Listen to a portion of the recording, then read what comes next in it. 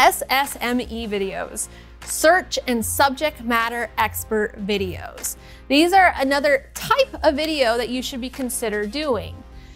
These are videos that you are going to sprinkle across your social media, add onto your website, add to your YouTube channel, and then make sure that when you add into your YouTube channel, you do all the search engine optimization steps, because Google loves video. So when you are searching for a solution, again, people are online, they have problems, they are putting in, their question to their problem.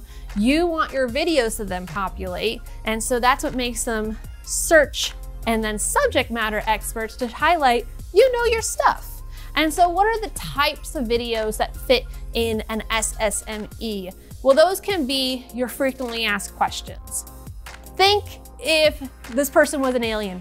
They've never been through any type of home buying or home selling process. Although it might seem like second nature to you of what the various steps are when you're buying or when you're selling your home, think about someone who might be brand new in that process. And so break down those processes.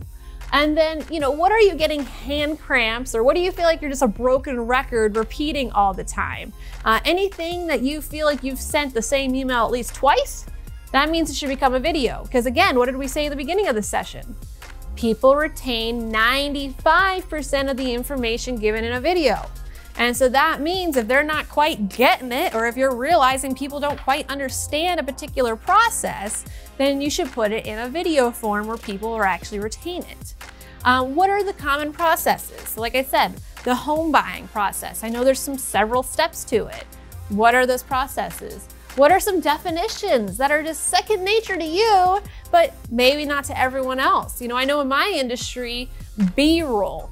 Every time we mention B-roll, a lot of people just kind of feel very confused. What does that mean? And then, it's a sign, okay, yes, we need to discuss that it's secondary footage accompanied with a voiceover. You want to educate people.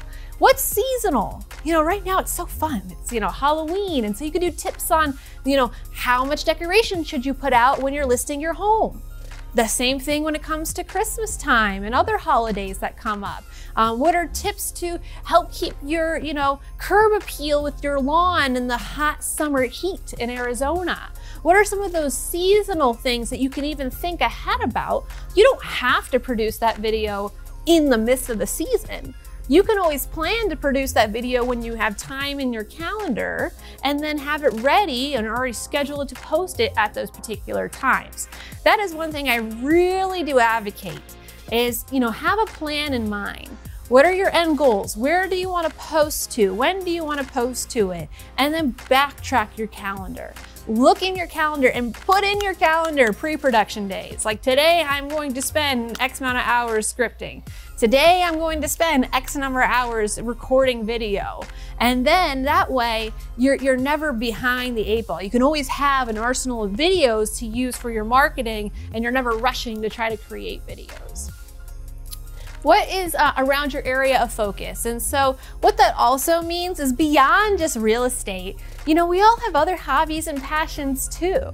And so, maybe you're a gardener. What are some gardening tips that you can discuss? That has still a play on real estate in your home because it's about curb appeal too. And so this again shows that you are a subject matter expert. And again, that searchability. What's it like to live in Arizona? Best months of Arizona, there's so many different things that people are searching on a daily basis that you then have that potential to get found in that search and to just build that trust with someone. Excellent. Anything else you want to discuss about does everyone understand the power of just these short videos? And these really should be short videos. And so the average retention span of people these days has gone way down. Really, if you don't attract someone's attention in the first 10 seconds, you lost them. And really, anything that you share, unless it's something that needs to be detail-oriented, it really should be said in about a minute or less. Because think about it too. Instagram, 1 minute. It's limited to 1 minute. Yes, they have IGTV where you could go up to an hour if you needed to, but just on your normal scroll, you're limited to a minute. And so we talked about pre-production and the importance of that with scripting. When you're scripting your SSME videos, and if you want to keep them to be that 1 minute long, then what you want to do is have about 150 words.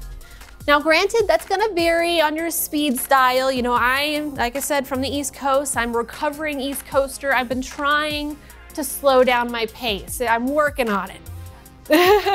I'm working on it. So I promise, I used to be way faster at talking, you know, because in New York, you know, I should have been there yesterday, right? And so what you want to do is work with 150 words and then practice. How long did it actually take you and your natural speed to say it, and then make those adjustments?